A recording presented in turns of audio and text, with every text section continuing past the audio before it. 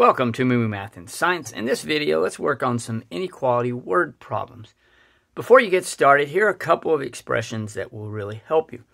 If you see is at least, you're going to do greater than or equal to. No more than is less than or equal to. Is a minimum greater than or equal to. Is a maximum less than or equal to. More than is greater than, and fewer than is less than. So let's get started with this first one, okay? Let me circle first. You have is at least, okay? So we know it's going to be a greater than or equal to begin with. And it says it's 9 less than 9 times a number. So it's going to be 9 times a number. And it's going to be 9 less, and it's going to be at least greater than or equal to 72. So now we just solve it like a normal inequality. We're going to add 9 to both sides. Okay, these cancel. I'm going to bring down the 9x is greater than or equal to 72 plus 9 is 81. Okay, let me move this up a little bit. And then we're going to divide by 9. So x is greater than or equal to 9. So there's the answer to the first one. Let's work a couple more. Okay, let's go ahead and look at this one. It says, write an inequality and solve. -5 plus triple a number is no more than 7. No more than is less than or equal to, okay? It's going to be 7. We have -5 plus 3 times a number. So now let's solve. We are going to add 5 to both sides. Okay, so let me add 5 here. Okay, these cancel, so we bring down 3x is less than or equal to. And 7 plus 5 is 12. Okay, now we're going to separate, we're going to get x by itself by dividing each side by 3. These cancel, bring down the x less than or equal to 4. Okay, again, no more than is less than or equal to.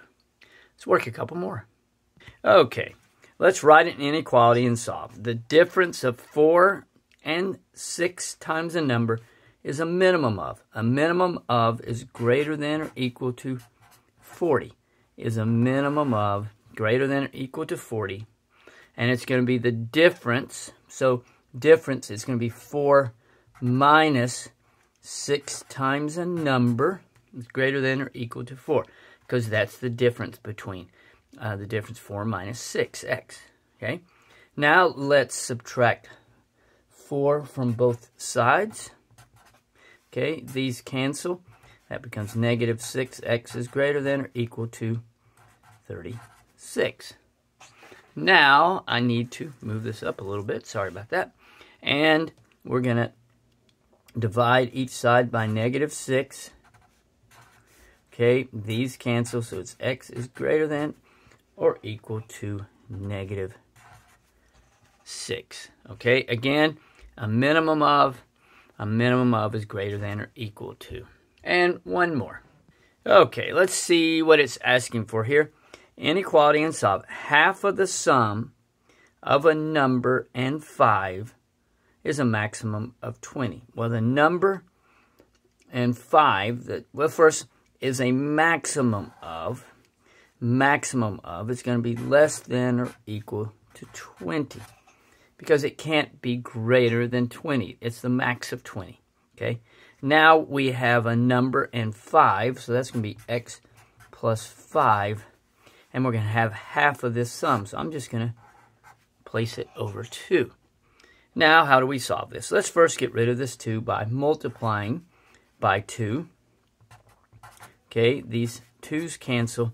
This becomes 40 is less than or equal to x plus 5. Okay, so far so good. Now let's get x by itself by subtracting 5. Okay? These cancel. X is less than or equal to 35. Remember, when you have signs, you take the sign, positive and negative, take the sign of the larger number. So there we go. I hope that was helpful. Thanks for watching, and remember, kindness multiplies kindness. Be kind to someone today.